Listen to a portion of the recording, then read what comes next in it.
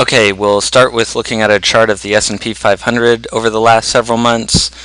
As we can see, the market has been in an uptrend for the last several months, leading to this oversold position that we see in the slow stochastic here. Overbought position that we see in the slow stochastic here, with a value of 90.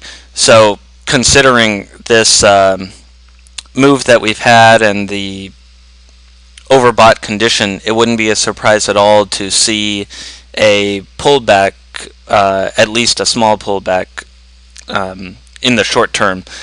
So considering that, there's still some stocks that are trading at interesting valuations or that look like good opportunities.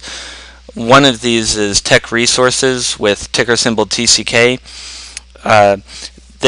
It's a Canadian company, one of the world's largest producers of zinc and steelmaking coal. In addition, they also produce lead and copper.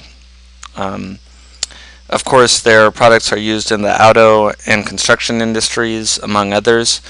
The last quote from Friday, February 17th, was $38.44.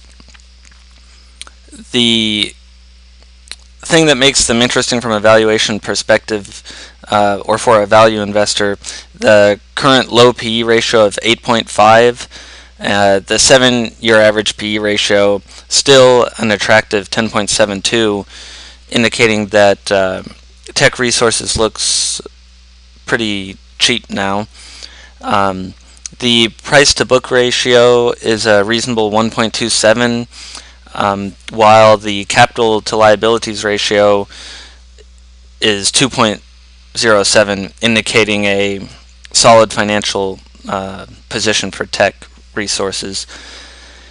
Here we see the 52-week range, which goes from $25.76 to $59.75, so we are at the lower end of that range. The current dividend yield for Teck is 2.01%.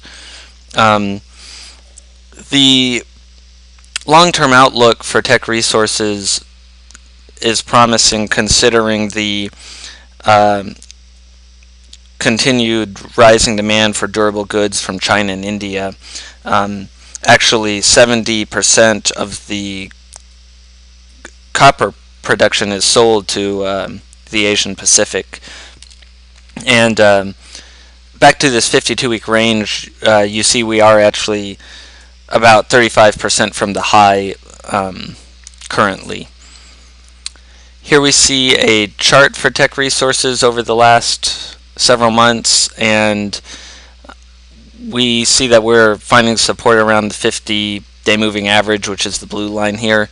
In addition, Teck Resources is currently in an oversold position with the slow stochastic reading at 14, well below the 20 line.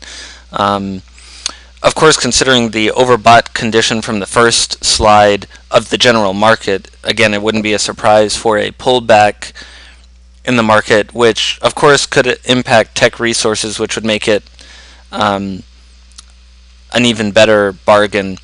But Teck Resources definitely looks like one to keep an eye on, or to consider initiating a position in this company with good long-term prospects and trading at an attractive valuation.